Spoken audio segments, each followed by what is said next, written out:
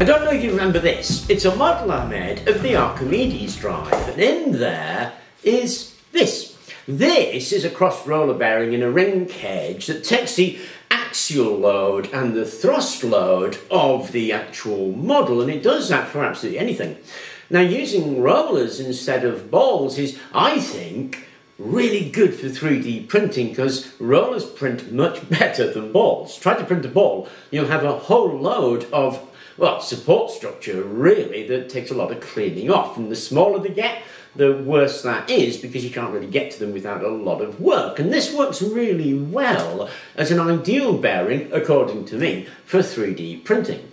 But it does something else as well. It doesn't have a centre. Now, I really wished I'd known about this or thought about this when I made this thing. This thing is my RQ sort of tube wind turbine. The idea is the wind is funneled into the centre and spins it. And of course I did that with the central axis, and there's the central axis right there. And in this housing are some support bearings to keep the cylinder turning nice and cylindrically so that we can put magnets and coils and generate from that. Because what that represents is a huge obstruction to wind flow. If I'd put one of those in, I don't know what kind of efficiency improvement I would get, but I would get an improvement in this kind of wind turbine, certainly. So there's a whole load of really good uses for this, from, well, turntables, wind turbines, motors and drives. And I didn't really go into exactly how I made this, because as you know, if you know how to make something, but you can make it to any size you want for any project you want, rather than having to fish around on Thingiverse and find something approximating what you want. So we're going to go into exactly how that was made, so that you can have a bearing set that you can use for, well, a whole range of projects. Right, to do this, I've opened up a new work plane in Tinkercad. I've put the ruler on the corner, and you can see I've pulled a box primitive onto the work plane, because to do this, what we're going to do is use our friend SVG Rotate. So you go to the search shapes, click it, type in SVG, and it will pull up something called SVG Revolver. We pull the revolver down onto the work plane, and what it's going to ask for is a file to work from. So we need to create the SVG file, and for that we use the box. Click on the box and export it, but when you export it as SVG, and it will create that file for you. What we then need to do, obviously, is go to where that file is, and usually it's in your downloads menu, your downloads folder, I apologize. And once you've found it in your downloads folder, click and hold and drag it into the SVG Rotate box, and it will apply that box to SVG Rotate. Now, what the race actually is basically a box turned on its side. So we need to rotate that sketch by 45 degrees, and that will rotate it on its side to create as a diamond that we can see there. Now we want to make that diamond close, and you see the revolve angle is 300, change that to 360, and we'll get ourselves a closed circle. Now here are some of the curious things about SVG Revolver. You'll see that the sketch height is set to 5 and the inside diameter maximum is 20. So we're going to have to do something else to get bigger sizes. I work with things that are easy, so I'm aiming for something that's about 220 millimeters across, and I'm working with something at about 20 millimeters across. So I'm going to need to increase its size by 1000%. And this is where I'm noticing the sketch height comes in. If we decrease the sketch height to 1, and we have a look at that, we'll see it's 1 millimeter high and 22 millimeters across either side. So if I increase that by 1000%, what I'll get is a race depth of 10. And I'll get a 220 race diameter, which is more what I want for a kind of turntable maybe, or something like that. You'll see the number of sides is actually quite low, it's 24, so we slide up the number of sides to make ourselves a smoother race bearing, and then we can export that, and we export that as an STL. And then quite promptly what you do when you've exported it is re-import it, but this time at 1000%. So we import the file, set it to 1000% and click import, and what we'll get is a massive race bearing. We shrink that down a little bit, you can see how big it suddenly got. Now we don't need the box anymore, so we can delete that, and we don't need our little test string anymore, so we can delete that. Now if we click on our new ring, we'll see that in fact it is 220 and it's 10 high. We want to surround that this is going to be in because this is going to be a cutout. So we make that a hole, raise it from the ground, say 3 millimeters, and we need to create the cutout that this is going to be. Now it's 220 and I want 3 millimeters all the way around. So what we now need is another cylinder, smooth it out, and we want it to be 16. If we make it 16 high, that'll be 10 for the height of the race that we've created, 3 for the bottom, 3 for the top. This has already moved up 3, so we've got a nice measurement that will actually enclose that completely, because that's what we're looking to enclose it by. Now it's 220, so we want 226 by 226. And that will enclose our cutout completely, because it will leave a solid center, which we don't want. So what we need is another cylinder, but this time as a hole. So just copy that, make it a hole. 226 will get rid of this whole thing. We want it on the inside diameter, which is 200. And again, we want 3 other sides, so less 6. So we make that 194 by 194. Then we can align all of this to the same center, and then we can group them. Now it looks like we've got a solid ring, but if we make the ring a hole so we can see through it, we'll see that there's a cutout in there, which is actually the race that we're going to want. So let's turn that back to a solid. Now we want 2 at exactly the same size. Remember, it's 16 high. So if we take ourselves yet another cylinder, and this time again a cylinder hole, smooth it out. This is 226. So let's make that a little bit bigger so we make sure we don't get any artifacts. Make it 230 by 230. And that will cover the entirety of this if we were to cut it out. Because if we cut it out, we'll cut the whole thing out. So we need to raise that about halfway. Now halfway is 8. If I were to do that now, then I would get 2 races identical cut through at 8 millimeters. Because what I want to do is add a 4 millimeter ring in there that is going to be a cage for the rollers. Because it's 4 millimeters, I need to take 2 millimeters off, and I need a little bit of free play. So what we need to do is lower that by 2 millimeters, 6, and then a little bit of free play, so call it 5.75.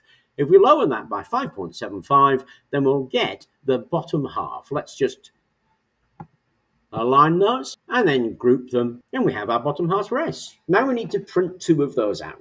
Print off 2 of those identical rings. They're going to go on top of each other like that, and that is our raceway made. Now we need the cage. Now to make the cage, we start with a cylinder 4 millimeters high by 228 by 228. Remember, this was 226. I quite like leaving overlaps and leeway, but you can trim this down to suit yourself if you want tighter fits on things. I've given it an extra millimeter all the way around, just to make sure everything works nicely. And of course we need to cut a hole in that because we only want it to go in a little bit here, and again, a millimeter. If you remember, this inner of the thing that we've moved out of the way was 196. So I've made this 194. I've made this 192 by 192. And again, we just center those 2 to create our cage ring. Now we've created that, of course, we need our roller cylinder. And our roller cylinder is going to be 10 by 10 by 10 because the chase that we cut was 10 by 10 by 10. Now again, you can play around with tolerances and clearances on this and maybe make it 9.8 or whatever it is that you want to make it. I'm making mine 10 by 10 by 10. And I need to use that as a cutout in the ring so that we can actually get a slot that this thing can go into. And rollers, remember, are set at a 45-degree angle, and that's because we made that diamond pattern. So we make that a hole. Now what we need to do is align it to our cage. So highlight both of them and align it to the cage. You align it to the center and then one edge. That means that that is right at the edge of that cylinder, which we don't want. Of course, we made it a millimeter too big, so setting the snap grid at 1 millimeter, use the arrow key to move it a millimeter. Now, if we align this to the center of that ring, so we align it here as well, then it will sink down so that the peak of the cylinder, the roller that we're going to have, is at the center of the trench that we just dug in the other ring. Of course, we need to be able to get that in there. Get that in there, we need to have a snap fitting, and so this has to open a little bit. To do that, we create a slot in it. So pull down another cube primitive. A lot of this is only primitives upon primitives.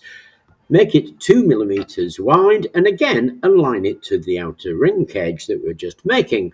By zooming in, we can see that's well out. It's cutting all the way through, and we don't want it to cut all the way through, so use the arrow key and bring it back so it just cuts into this section here where the cylinder is going to go.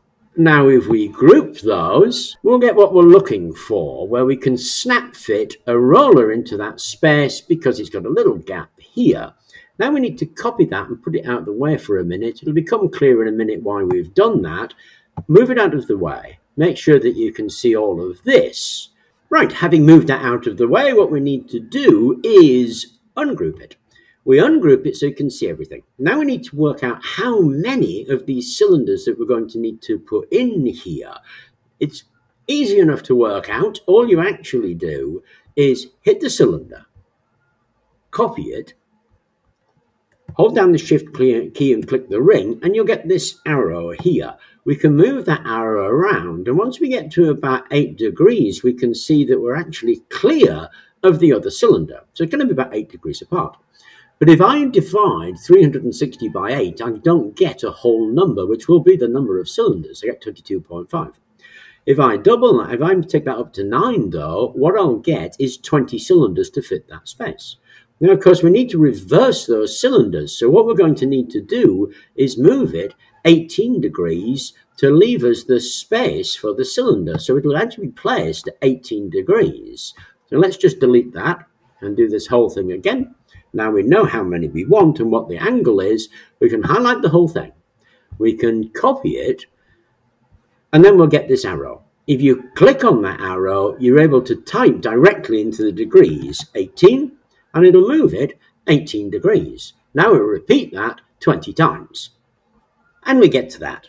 Highlight the whole lot and group it. Once it's grouped, just move it out of the way, and let's bring this other one that we copied into play. Now we ungroup that. Click on this. This cylinder is facing the wrong way. We want the reverse of this. So once we're clicked on the cylinder, all we have to do is click this mirror key right there, and you get these mirroring arrows. If we mirror it that way, it'll be in the right position and it'll be facing the right way. And we can repeat the same steps to get a ring with the opposite way around facing cylinders. When we've got that, what we need to do next is rotate that by 9 degrees. Because if you remember, we rotated the whole thing by 18, we doubled it, and now we want to fill in those blanks. So rotate it by 9 degrees. And then line it up with this other ring, and we get that. If you click somewhere in this looking wine glass looking thing, we can delete the other ring because we don't necessarily want duplication, and that's what we get. Highlight the whole thing, group it, and that's what we get, and we're now ready to print off our cage. And there's our cage. Now, of course, we need rollers. These rollers are 9.8 by 9.8 by 9.8. Remember, this was 10 by 10 by 10. Now, that's a habit of mine to leave that kind of clearance because it's 3D printing, and there's a whole range of 3D printers out there, and I want people to be able to print it on whatever printer they've got. If you've got a more accurate printer and don't like the amount of clearance that I'm leaving, by all means change it. Do 9.95 if you like. Leave a little bit, but do whatever you like with these things. And of course you're able to print off this now in any number you want. Now to fit these rollers, then the slots look like little wine glasses. There's a little lip right there. You feed the roller in from behind so that it hits the little lip. And then you twist it with the spring, because underneath the spring, there's another little lip. So you give it a twist until it snaps into place. So I should mention, there's another way to do this, a roller alignment. First of all, get your roller tilted to 45 degrees and your race, and then align the two to the race at the center and the edge. Then what you do is you make the race a hole. Now if we zoom down onto that roller by clicking it and using the zoom down button, we can see where the roller actually is. And we can see here that it's too far down, and it would be because it's got to be 3 up from the bottom, remember. So when we tilted it, it went below the plane. Now we press 3, it'll raise at the right level above the plane, and we can look at that and see where it actually is.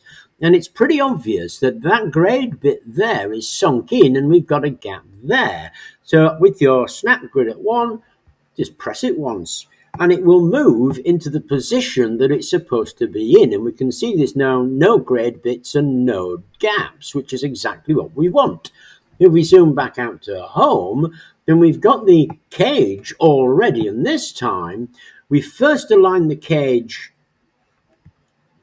to the race, and then we align the cage to the center of the roller. So highlight the cage, highlight the roller, hit the align tool, and you'll see these 3 dots, and that aligns it to the center of the actual roller. And there we go, it's now nicely aligned. Of course, we need to make that not a hole anymore. And then we can proceed as we did before. So when we've got them in, we drop that onto the bottom, and of course we put the top of. What we have is a massive ring bearing. Now these are surprisingly strong. Now this was only printed with a 25% infill. Okay, we've got the bearing on the floor, and I put a sheet of 1 centimetre acrylic on it, and we're going to see if it can take my weight. Well, that bit worked, it's not breaking.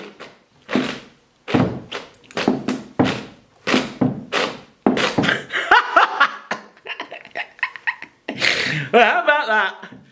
No, I'm not sure how much I weigh, but a good 11 or 12 stone, and this thing survived it no problem at all, no damage to it. Now, you could print it with 100% infill if you wanted it a bit more, if you were a bit more worried about it breaking when you step on it, but certainly that can carry an awful lot of weight, and it, as I say, works in thrust. That when it was flat it was thrusting, it works in axial loads and it works in radial loads, so it's a brilliant bearing, and clearly pretty strong and works quite nicely from 3D printing, and I think I've got a whole host of uses for this, not least improving the efficiency of that. Anyway, I hope you enjoyed the video, I hope it's helpful to you. Thank you very much for watching, and please do remember to like and subscribe.